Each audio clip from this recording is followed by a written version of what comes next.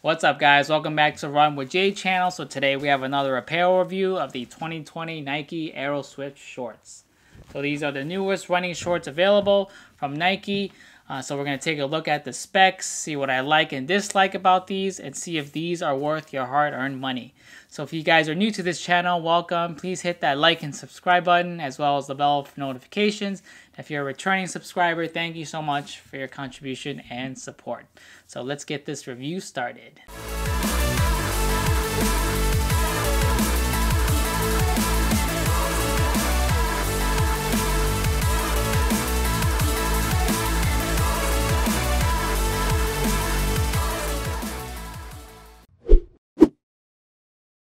So the 2020 Nike Aeroswift shorts came out earlier in the spring of 2020, and they're part of Nike Aeroswift's line, which is the higher end line that a lot of athletes use for racing. So a lot of these clothes are meant for racing purposes. And these Nike Aeroswift shorts that I have are the 5-inch inseam ones. They do release options for a 4-inch inseam and also a 2-inch inseam. However, I felt like those other two options were a little bit too short for me, so I went with a 5-inch inseam, which basically just hits above the knee, just like any running tights out there. So that's my personal preference. I know you guys can, if you like a shorter shorts or a 4-inch, there's options for that as well. So these shorts cost $80 full price, but I believe there's sales on these now since we're going into colder months, and usually they release a new version every year for these pants. So these shorts also have a split hem and a 5-inch inseam that helps you keep moving naturally in your stride. It also has the fly vent waistband, just like a lot of other Nike Aeroswift products. Also like the running tights that I reviewed earlier, that has the waistband to give you more breathability as well as comfort. And the materials that make up these pairs of shorts is on the body, it's 100% polyester. On the waistband and the mesh lining, it's about 89% recycled polyester and 11% spandex. And also the front lining has 84% recycled polyester and 16% spandex. So this is also another product that Nike is using as part of their initiative to use more to help the environment by using recycled fabric. And if you're curious about the weight of these shorts, these weigh at about 3.8 ounces for a medium. So very light, even lighter compared to the Aeroswift tights that I reviewed earlier. This basically feels like there's nothing on you when you're wearing this. Super comfortable. There's a few things that I don't like about it, but overall, if you like a split hem shorts and you want something very light and comfortable that has dry fit technology as well, these are definitely a great option to look into. These are also available in multi colors, so I have this blue version here, but they also have colors like the black, the lime green. They also have a dark green. So there's a tons of colors out there, and they sell these on Nike.com as well as other retailers that sell Nike products. Also, the waistband, just like the new Aeroswift products, are very nicely done. They have tons of holes, which also has dry fit material to help wick away sweat, so you don't feel any pinching or anything around your waist, and these don't leave any marks or anything either, so you don't have to worry about that. So these shorts are made with dry fit technology, just like a lot of other Nike products, and they also come with an internal brief liner, so if you choose not to wear any underwear with these, you can definitely wear these without anything on. So what do I like about these shorts? These shorts are very comfortable for sure, and the dry fit material that's used for these shorts will make the sweat wicking very easy.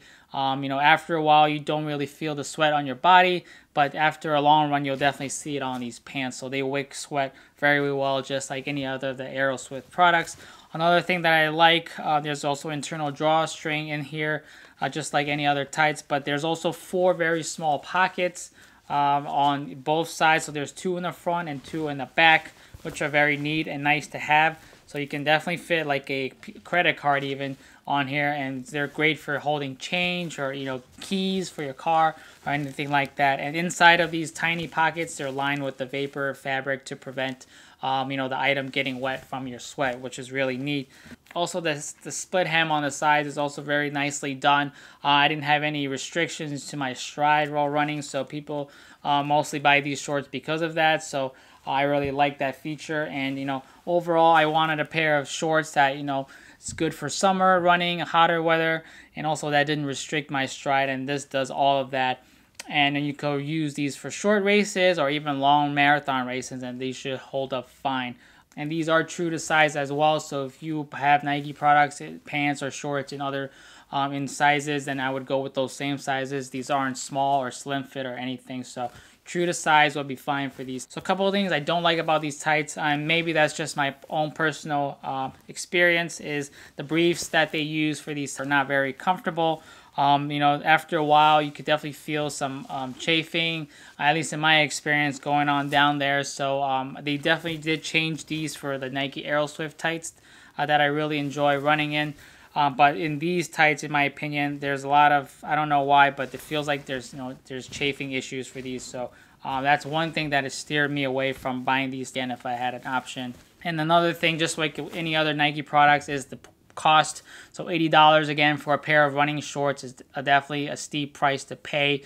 It could be personal opinion if you think that's worth it or not. But if money is not an issue, I think these are probably one of the best running shorts you can get out there right now.